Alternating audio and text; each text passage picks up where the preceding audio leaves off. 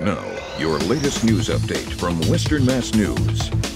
Good evening, I'm Sarah Grinelli. Here's your latest news update from Western Mass News. People in Longmeadow picked up free masks today. The drive-thru event taking place this afternoon in the Longmeadow High School parking lot. Anyone who went had to stay in their cars and stay socially distanced. And local families got to load up their cars with food at the Eastfield Mall today, all thanks to the Massachusetts Military Support Foundation. Farmers to Families hosted the drive-thru event this afternoon. Officials say they had more than 3,000 boxes to hand out. And a local Agawam woman is selling wreaths to support sex trafficking victims. The mission started 6 years ago. The nonprofit has raised more than $80,000 to rescue women and children from human trafficking.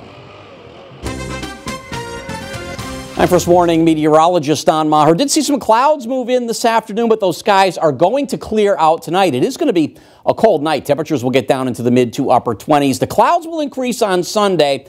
The daylight hours are dry, but I think we do start to see some rain move in by Sunday night. And then as we head on into next week, it's going to be a breezy start to the week. And it looks like we'll see 2 rounds of wet weather, one early on Monday, and then perhaps just in time for Thanksgiving. Of course, that is still several days away. Now, as far as temperatures, tomorrow we're going to be on the cooler side. We're only going to be in the lower 40s. We're back up near 50 with some showers to start the day. Looks like Monday afternoon is dry. And then Tuesday's a dry day with a lot of sunshine, but it's breezy. And temperatures on Tuesday only going to be in the upper 30s and lower 40s. And then as we start to head into Wednesday, clouds increase once again, perhaps some showers Wednesday night. Lingering into Thanksgiving morning, we'll try to dry things out by Thanksgiving Day afternoon.